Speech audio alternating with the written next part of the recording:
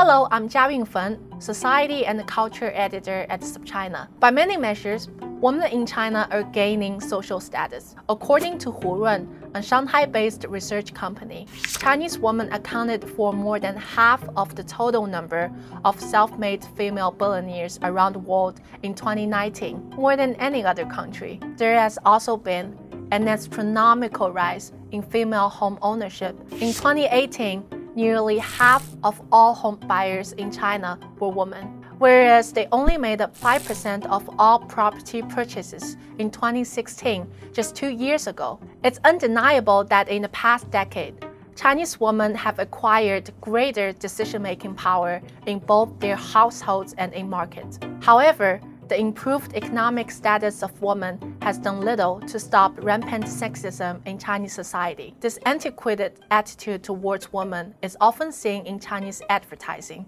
Let's take a look at some of the most egregious examples. In 2017, German car manufacturer Audi released a 30-second TV commercial depicting a wedding. The groom's mother aggressively impacts the bride's physical appearance, pinching her nose, pulling her ear, and forcing the bride to open her mouth. A voice is heard saying in the end, an important decision must be made carefully. The ad sparked an outcry on Chinese social media, with many accusing the company of comparing women to used cars. About 3 months later, Swedish furniture chain IKEA caught heat for a television commercial which shows a mother berating her 20-something daughter for not bringing a boyfriend home for dinner.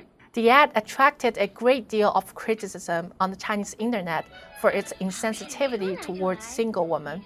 These women are widely stigmatized as leftover women and face an unfair amount of pressure from their families and the society to get married. More recently, the marketers working for Japanese electronics and entertainment giant Sony in China somehow felt the urge to insult female customers. On social media platform Weibo, which is little like Twitter, the Sony official account wrote, "When your girlfriend quizzes you about lipstick shades again, just fire back with questions about these lenses." The ad quickly went viral on social media, eliciting a deluge of criticism from people, many of whom were female photographers who know more about these lenses than many men do. When it comes to sexist advertising, local Chinese brands are no better than their foreign counterparts. 2 years ago, Coconut Palm, Yeshupai, a leading coconut milk brand in China, was investigated by local authorities in Hainan for commercials featuring sexual taglines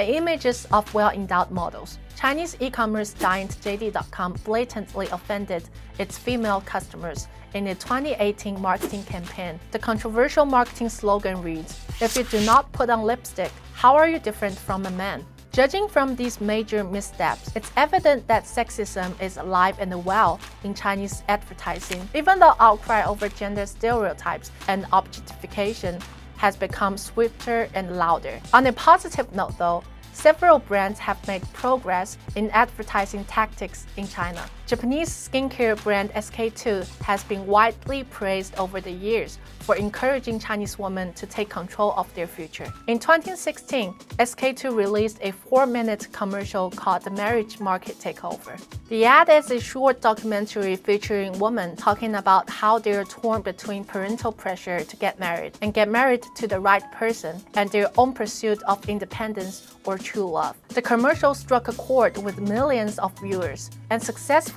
elevated the brand's profile among consumers. I'm Jiayun Fen with SupChina. If you like our content and want to learn more, please subscribe to our channel or visit our website at supchina.com.